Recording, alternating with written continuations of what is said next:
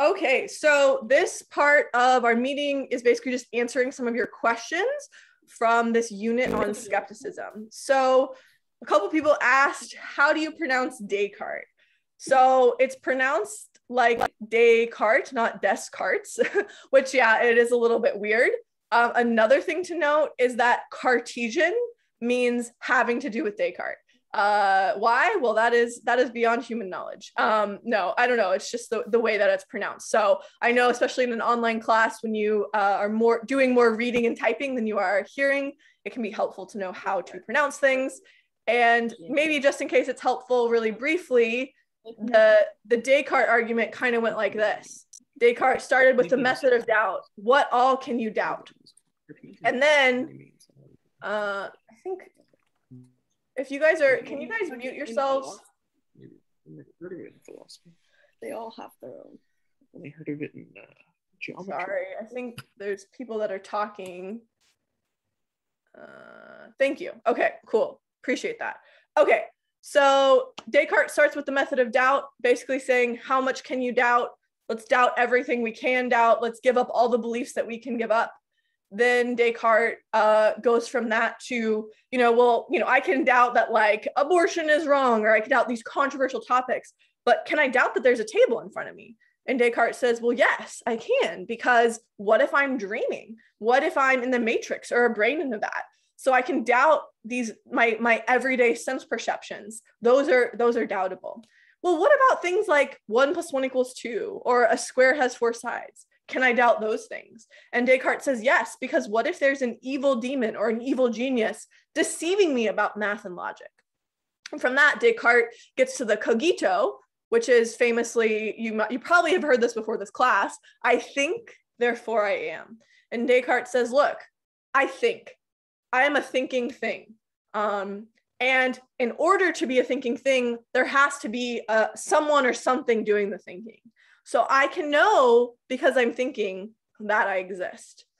And then Descartes tries to, take this cogito and then build up human knowledge from that. And Descartes uses God, and he says, look, I have this idea of God. This amazing idea of God couldn't come from anything except God.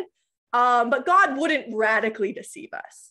And so that's basically Descartes' how Descartes gets to skepticism through the dreaming and the evil genius argument. And then bottom rock for Descartes is this cogito, which then Descartes uses to build up the rest of his knowledge. Okay, that's a little bit of a review of Descartes. Let's move on. Okay, some people were saying, why are we even talking about skepticism? Like, what's the point of this? This has no implications for my life. It's totally impractical. Okay, here's a couple reasons why I think this is important. The first has to do with epistemic humility. Epistemic humility means being open-minded and realizing like we don't know everything, and we need to really think about what we believe. Like, do we have good reasons to believe these things? And I think when we challenge the scope of our knowledge and realize we might know a lot less than we think we know, this encourages us to be open-minded and to look for new evidence, even on things that are much more questionable, like our social, moral, political beliefs. Do you believe eating meat is wrong? Or do you believe this political party is better than this political party? I think skepticism helps us be a little bit more open-minded and not be so confident on maybe these beliefs that we grew up with our whole lives. So it kind of helps us think about, why do I believe what I believe, and do I have good reasons for that? I also think it's fun. It's fun to think about knowledge and the scope of our knowledge. I don't think that studying philosophy only is valuable as the means to something else. So it's not like, oh, I'm going to learn, how to wire this electrical box so then I can like become an electrician or fix the electricity in my own house or something. I think doing philosophy can be similar to like reading poetry or listening to music.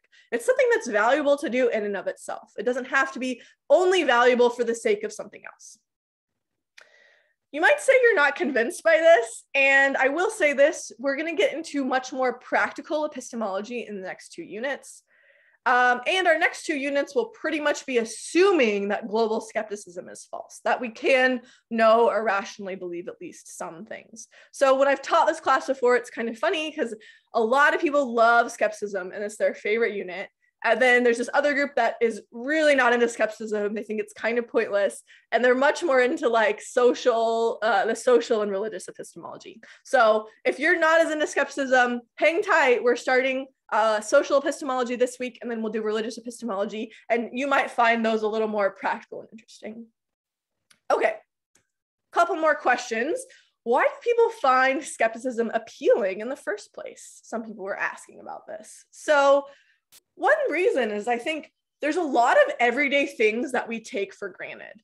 And that doesn't just mean these controversial topics. We take for granted that the world around us exists roughly as it is. We take for granted the truths of math and logic. We take a lot of stuff for granted. And I think skepticism kind of interestingly shows that we can bring these things into doubt. There's this real possibility that almost everything we believe is false. And I don't know about you guys, when I first learned about this really, really bothered me. I actually lost quite a bit of sleep over it. It really, really bothered me that I couldn't know these basic things that I had taken for granted for so long. I can't prove I'm not a brain vat. That's kind of a crazy thought.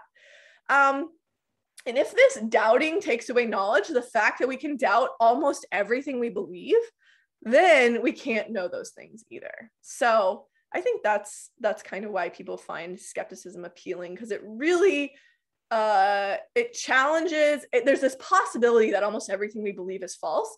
And then a lot of people intuitively think that takes away our knowledge. In the responses to skepticism, we'll see like not everyone buys this, but I think this is the basic idea of why people find it appealing. Okay. A lot of you guys had questions about Moore's response and sort of what's up with this response to skepticism? This is so weird. So let me say a little bit about that, but you should feel free to, ask additional questions about it if this doesn't clarify. So reminder, what Moore says is, look, I have a hand. I have a hand. I know I have a hand. So I know that external objects exist. So the skeptic is wrong. It's almost just funny because you're just like, wow, like part of me is like, what? And then part of me is like, it's so obvious. You have a hand. Come on, guys. It's common sense. So first thing to say, the fact that Moore talks about hands, that doesn't matter for the argument. You could replace hands with feet. You could replace it with elbows. You could replace it with, here's a table. You could replace it with any regular size object that you can clearly perceive. So don't get hung up on the hands part. That's not essential to Moore's argument. The second thing that you might find interesting is that Moore's objection made this thing in philosophy popular, what's called a Moorean shift. And so when someone gives an argument for a very implausible conclusion, some people say, look, the conclusion of your argument is so clearly false that one of your premises has to be false, even if I can't tell you which premise. So I don't accept your argument. So this is called a Moorean shift because you're not saying, this premise is false. You're just saying that conclusion can't be right. It defies common sense. And some people thought that Moore is one of the people that brought back in this common sense philosophy, common sense epistemology. In epistemology and philosophy, we can't lose sight of common sense. Okay, third thing to say is that Moore's goal isn't necessarily to convince a skeptic. So Moore isn't necessarily thinking, look, all the skeptics are now going to think we have tons of knowledge because of my proof of the external world. But instead, Moore wants to help the non-skeptic see, here's a good way to resist the skeptic's argument. And again, don't let the skeptic pull you away from common sense. Here's a hand. Come on, guys, that's common sense. Okay, there's a little bit about Moore's response. Okay. What's the difference between skepticism and then this other thing some of you might have heard of called solipsism? Okay, what is the difference between these? Solipsism, remember we talked about global skepticism, kind of skepticism that challenges almost all or all of our knowledge, versus local skepticism, which challenges some sphere of our knowledge. And solipsism is a kind of local skepticism, basically says we cannot know if other minds exist. So I cannot prove my friends and family exist. But solipsism doesn't talk about, other things we may or may not know. It's just about other minds. So the only person I can really know that exists is me. That's solipsism. Again, local skepticism. Whereas skepticism in general, especially academic skepticism, normally refers to global skepticism, this view that we cannot know anything, or at least we can doubt almost everything. So it's not just about other minds, but about whether, there's a table here, whether there's an external world, at least as we perceive it, whether 2 + 2 = 4. So global skepticism is more extreme than just solipsism. Most global skeptics would be solipsists. They would say we also can't know that other minds exist. But also, they would say that we should doubt a ton of other things as well. Okay, here's, some people were interested in the pragmatic response to skepticism, which Susanna Reinhard, whose picture is right there, she's one of the big people that makes this response. And some are saying, well, we're talking about knowledge. How could this pragmatic response give us knowledge? And here's the basic idea of the pragmatic response, just to remind you. The idea is, look, we have a lot to gain by believing in the outside world if it's real. If our family and friends really do exist, if our life really is roughly as we perceive it, then we have a lot to gain by believing in it and just kind of living our lives as we would if it was real. But if we're brains and vats, then we don't really have that much to lose by believing in the outside world. We might have a couple false beliefs, but like, you're a brain in a vat, it doesn't really matter anyway. So based on this cost-benefit analysis, it makes a lot more sense to believe in the outside world than to not. And remember from the last unit, when we talked about knowledge, it's justified, true, ungettered belief, right? So here's what I think this response does. I think this pragmatic response to skepticism gives us a level of justification. It gives us a good reason to believe in the external world, but I don't know that it gives us knowledge. I think it's very hard to see how it could give us justified, true, ungettered belief, but I think at the very least, it can give us some justification or reason to believe in the external world. Okay. I think there's 2 more questions, and then we will move into the next part of our meeting today. So what is the difference between skepticism and the simulation argument? So arguments for skepticism, think about like Descartes, but others as well, they often utilize what's called the method of doubt. We talked about this already, which is basically doubt everything you can, question everything and see what's left. So remember, we have, for Descartes, it's the method of doubt, the dreaming argument, the evil demon, and then Descartes, that all this doubting leads Descartes to the cogito. I think, therefore I am. You're trying to doubt everything. Bostrom, on the other hand, makes what's called the simulation argument. This assumes our world is largely the way that we perceive it. And at least assumes, the scientific method is a good one, but these advances in technology are real. And based on this, Bostrom concludes that 1 of 3 propositions are true.